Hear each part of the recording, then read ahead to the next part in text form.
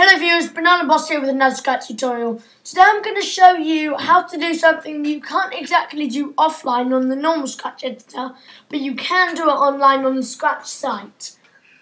So today what I'm going to do, I'm going to teach you how to use the username part. So you can find this in Sensing online.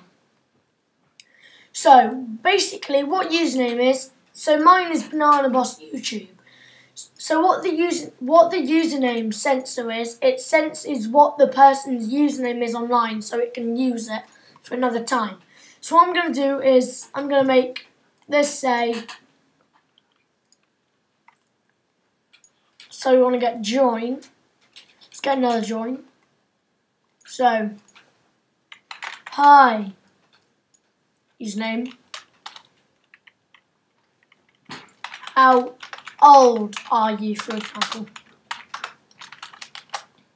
So it's going to, actually no, let's not do that, no.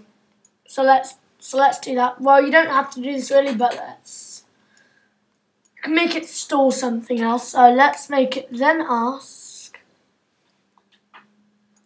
how old are you, let's say. So, how old are you? So let's make a list called people.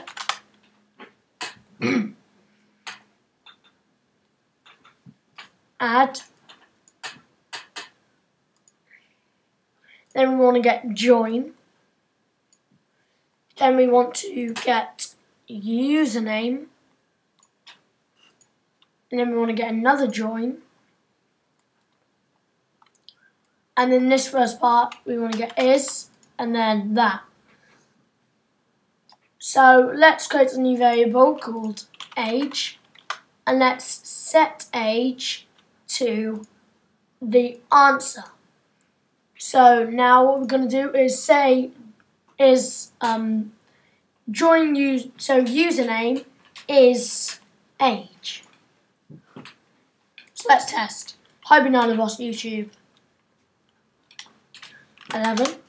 BananaBoss YouTube is 11. So it does that. Wait, let's just make this a bit bigger. Let's spread it out the whole page. And let's just hide age. So what you can then do, if you don't want to have that, you can make it say. You can of course make it say you. Then you'd have to say are.